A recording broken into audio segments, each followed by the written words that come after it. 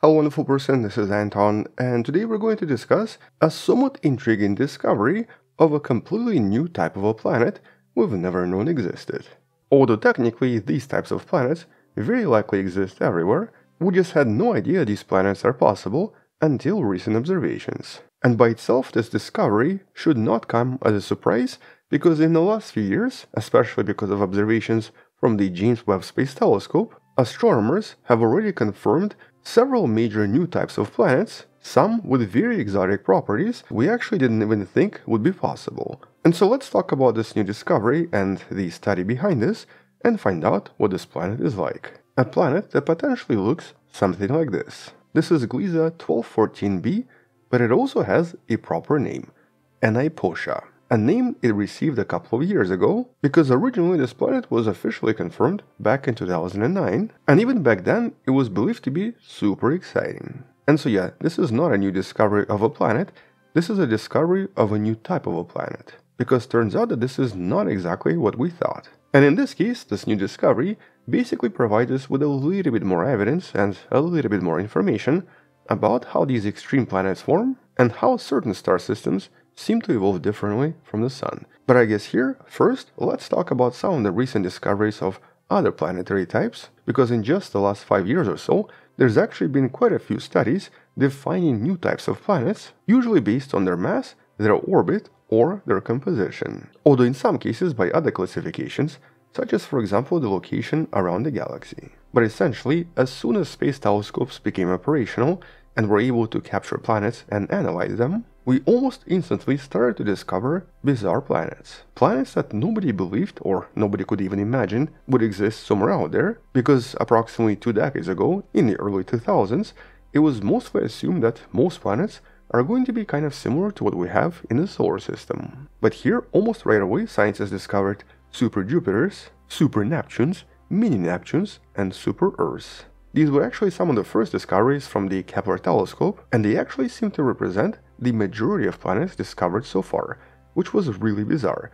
It basically meant that planets in the solar system are actually kind of rare. And so by mid-2010s, it was established that the majority of planets out there seem to be either super Earths or mini Neptunes. Basically planets a little bit smaller than Neptune, but much bigger than planet Earth, although not exactly like Neptune and not exactly like Earth at all. And so in total, over half of all planets discovered seem to fall into this category, with additional observations, especially focusing on orbits of these planets, also revealing additional types of planets based on their orbit as well. And while a huge number of planets turn out to be hot Jupiters, basically Jupiter-like planets extremely close to the parent star. These turn out to be so common that it was basically impossible to avoid them. But apart from hot Jupiters, researchers also discovered hot Neptunes, which potentially serve as some kind of a precursor for super Earths or for similar smaller planets. Likewise, approximately a decade ago, circumbinary planets were confirmed as well.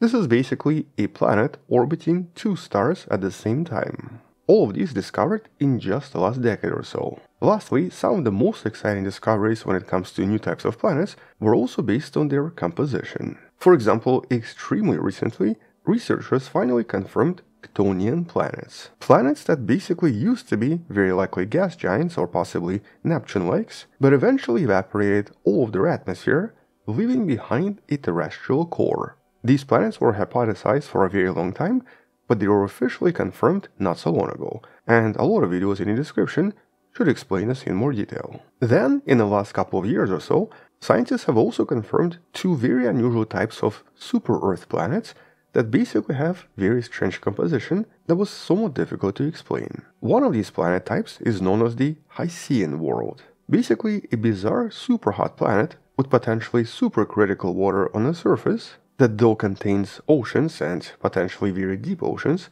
might actually be too hot and too extreme for life to survive. Likewise, just a few months ago, there was also confirmation for what's known as a steam world. A somewhat similar concept, but with a planet that basically has steam atmosphere and very likely oceans that are also kind of extreme.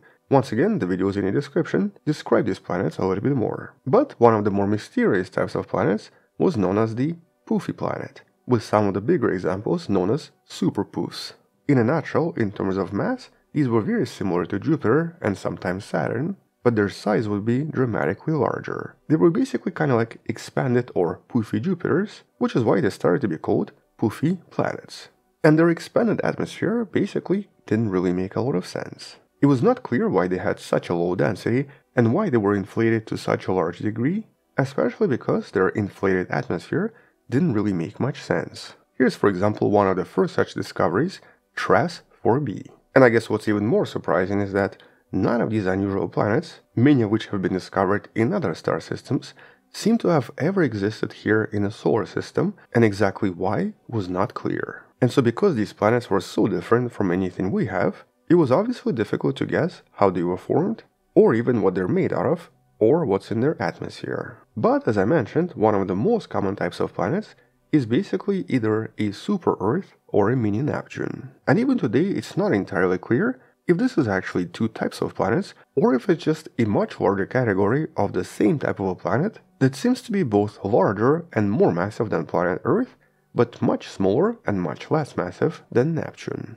And so for many years now, researchers have basically debated what sort of a composition we're going to find on these planets, and what kind of an atmosphere they would have as well. For example, is this basically some kind of an Earth-like planet with a very expanded, hydrogen-rich atmosphere, and thus high pressure and potentially high temperature? Or would this be something very similar to Neptune, containing a lot of icy components, including water-rich atmosphere, and potentially a lot of haze, and a lot of organic compounds, both on the surface and inside the atmosphere? And so obviously there were quite a lot of models and quite a lot of simulations, but no actual evidence yet. And that's because atmospheric spectroscopy, which is required to determine all of this, was still in its infancy. But in the last few years, techniques in atmospheric spectroscopy suddenly became advanced enough to help us see what's inside. And this is basically both because of James Webb Space Telescope, but also because of the Very Large Telescope, part of the European Southern Observatory, which has a bunch of instruments that allow us to measure planetary spectroscopy directly from planet Earth. And so in a couple of new studies, Kazumasa Ono and Everett Schlavin, along with their teams, conducted a relatively detailed observation of the planet known as Gliese 1214b in order to determine what this particular super-Earth contained on its surface, and if it was basically some kind of a water world, hazy Neptune-like world, or some kind of a very large terrestrial planet. And here once again all of this was done in a very simple way. By observing the light from the star as it passes through the atmosphere of the planet, which we can kind of simulate right here using Space Engine, it becomes possible to actually see spectroscopy of various elements in the atmospheric layer, allowing researchers to determine what the atmosphere contains and what it's like on the inside. And so here, by using James Webb Space Telescope, they focused on one of the easiest planets to observe that's approximately 48 light-years away from the Sun. And previously this planet was potentially believed to be some kind of an ocean world, or basically some kind of a water world, with possibly very thick, very large clouds, that was actually officially discovered back in 2013 during some of the first observations. But here it was not entirely clear what kind of clouds these would be, and more importantly, if this planet could actually contain water after all, and basically be some kind of a really massive water world, with maybe once again supercritical water. And so because this object is relatively close to the Sun, and because it transits in front of the star, here this was a perfect target for the James Webb. And one of the first discoveries in terms of spectroscopy was actually carbon dioxide, with potentially also signs of methane. So basically by observing this in 2.8 to 5.1 micron, researchers discovered definitive signs of CO2,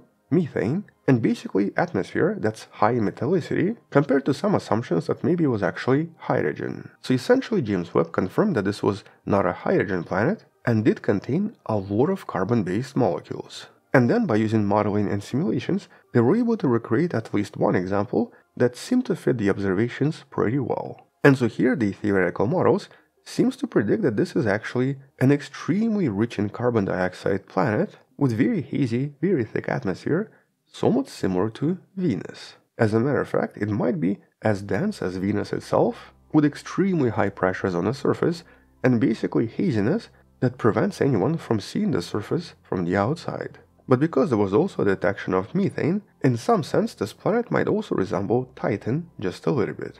Although technically both Titan and Venus do actually kind of look alike. But in essence, what this means is that we now have a new type of a planet, and it's basically now called Supervenus. a carbon-dominated atmosphere containing very hazy, very thick clouds that instead of being rich in hydrogen or water vapor, seems to be basically enriched in carbon dioxide and methane through obviously processes we don't really understand yet.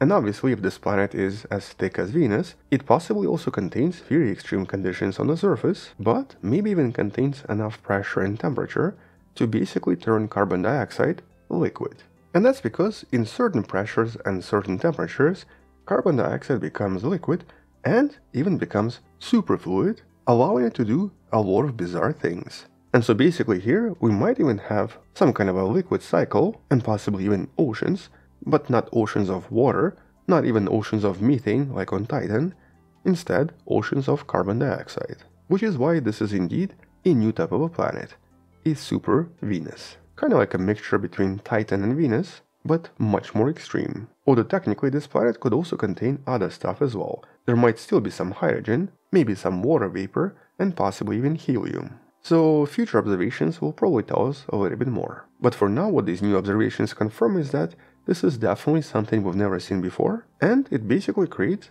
a new category that very likely exists in a lot of different places. We just haven't really seen them yet, because the atmospheric spectroscopy is still a relatively new field. But that means that in the next few years, we'll probably have even more discoveries of new planets and even new types of planets, or possibly even more supervenuses discovered somewhere out there, maybe even right here in our neighborhood.